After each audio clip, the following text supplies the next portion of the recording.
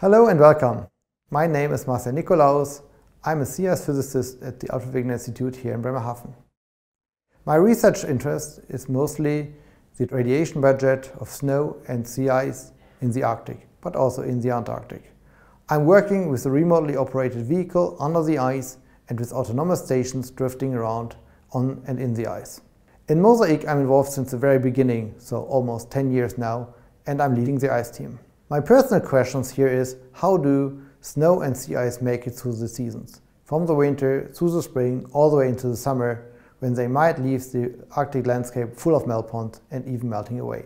And with these observations, what are the processes behind it? How do these processes interact today, and how might that change in future?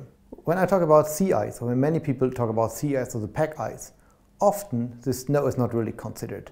Although the snow rules. The snow rules many of the processes that we study and usually connect them to sea ice. Snow has more extreme physical properties. The thermal insulation is stronger. The optical properties, let's think about the albedo, dominate the pack ice properties. All the surface properties, the melt ponds in summer come up, and everything that we see from airborne or satellite missions first sees the surface, first sees the snow. And obviously snow itself has a mass, but it also, through its other properties, strongly controls the sea ice mass balance. And as a freshwater medium, it's unique in that system. That's why when we talk about sea ice research, we should always extend it to snow and sea ice research, which we do explicitly here in MOSAiC. Sea ice and snow are the central elements of the Arctic climate system, not only because they sit between the atmosphere and the ocean, but in particular because they integrate the fluxes, big fluxes from the atmosphere and for the ocean, and in between, small differences have huge impacts for the snow and the ice cover. When we study the sea ice, we are in strong interaction with the atmosphere team for all the fluxes and exchange processes at the surface, and with the ocean team with all the exchange processes at the bottom. The biogeochemical work strongly focuses on the exchange of gases and particles with the ice and through the ice.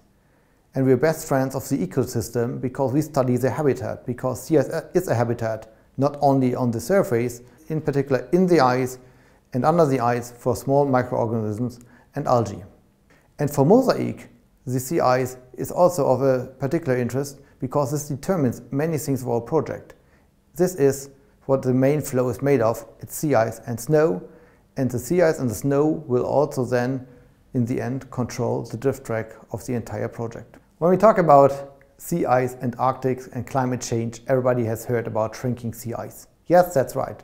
The sea ice is getting less. It's getting less extended, it's getting thinner, so the volume changes and the extent. But beyond that, and that's probably as important, it gets younger. The times of the big and multi-year pack ice region in the Arctic are over in most areas, and it's only a small region that still has it.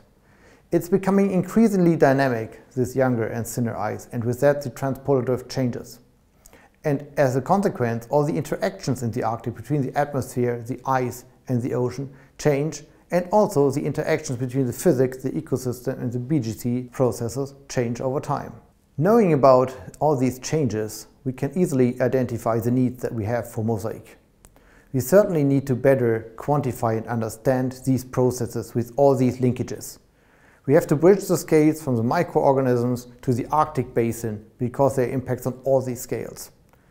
And finally, we will improve our forecasts, but not only for the snow and ice cover, but for the entire Arctic climate system. A lot of our scientific work is not only related to the measurements we are doing now, but also already for planning of the experiment, because the ice will determine the drift. So we worked a lot on retracking ice drift of the last years to find the perfect or the optimal starting position. It was a lot of scientific support and planning needed to plan the ice camp and the area around it with the distributed network. We were studying the genesis of the sea ice before it now became our ice flow. So what is the history of that ice? Where did it form? Where did it come from? And all this is the basis in the end now for the experiment ongoing. And in addition, here at home, we have additional possibilities to satellite remote sensing data and through drift forecasts to support the teams in the field to help their decisions, and with that also to understand the system a little better. So what's so particular about the ice work in MOSAiC? What do we want to achieve? First of all, it is the big time series. have a consistent data set of all our key parameters for 1 year, being consistent in the method and also in the data handling. But we also have to focus on the new aspects compared to all other studies. So, timely foci, the snow on sea ice, to bridge between the different scales, or to focus more on interdisciplinary work instead of having multiple expeditions going in parallel or one after the other. There are many of the first things in MOSAiC, but being the first is not necessarily unique, but to connect all these first things into a unique project, that's what we are aiming for here. For example, if we talk about the links between the field observations and the models, we do not want to generate a data set that might be used someday somewhere in a model, but we want to have that direct immediate interaction already now, and we started to implement that. And in the end, the ice work is only one small MOSAiC piece in that big climate study. When we talk about key parameters, what are our snow and sea ice parameters? For the snow, it's obviously the thickness, the mass and distribution. So the simple question, how much snow is there and where is it and when is it there? And if we look into the snowpack, what is the stratigraphy, what are the properties of all these layers? And what, in particular, what is the property of the surface? Because that determines the albedo, the roughness, and that's seen from all the satellites. In the sea ice, again, the question is, how much ice is there? But then, looking into the ice, also the stratigraphy, the ice properties, what it lives in the ice, what are the optical properties of the ice in summer? How does the entire ice pack move later and through the year through the Arctic? And what flow sizes, for example, are there? Is it many small, one big one? And how does that affect the surface and the bottom topography of the ice pack? In summer, melt ponds might be before ice or snow, but they are most characteristic and a key topic of the ice team. And with all that, we have the connections to the atmosphere and the ocean, and with that to these teams that study these spheres in more detail. In addition to having this unique time series of all the parameters, we have different foci in different seasons. Obviously, solar radiation fluxes don't play a role in winter. But therefore, in the beginning of the experiment, the thin ice, the young ice, the very dynamic ice, has its own challenges, and we want to study the dynamics now in the first legs in particular. In spring, the sun comes back, the snow plays a big role, but at the same time, leads and ridges will shape the landscape beyond the original formation of the ice. And then, obviously, the big summer topic is melt.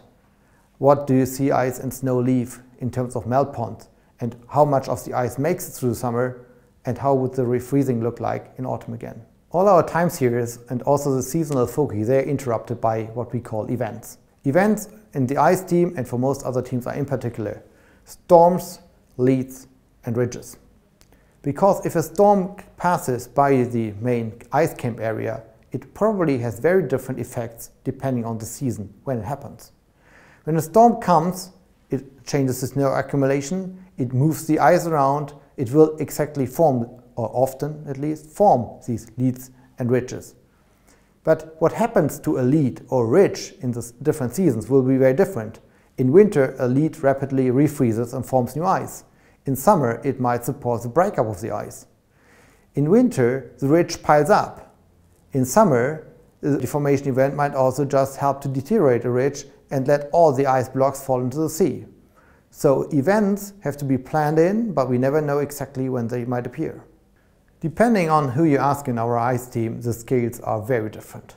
Some are really interested in the very small in-ice microstructures, and others look with satellites onto the ice landscape and wonder how important that is. But in the end, and that makes MOSAiC again unique, we have them all on board. We have people that dig into the snow, into the ice on the millimeter scale or even beyond, and we have people that operate the biggest zoo of remote sensing operation sensors on the ice. And in between, we do transect over the ice to understand our flow better. We do dives with the ROV system under the ice to map the ocean-ice interface.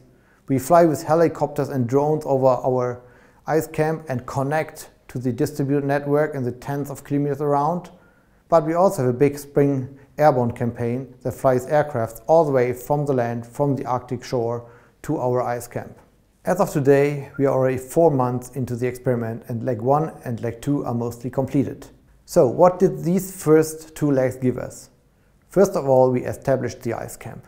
A If we look to the map, every single dot, every square on this map stands for one measurement, for one deployment, for one project. And they are all somehow connected. So we are successful in establishing this camp, and now we want to maintain and extend it over the next legs. So we have not only set it up, but we also measured the first 4 months of data.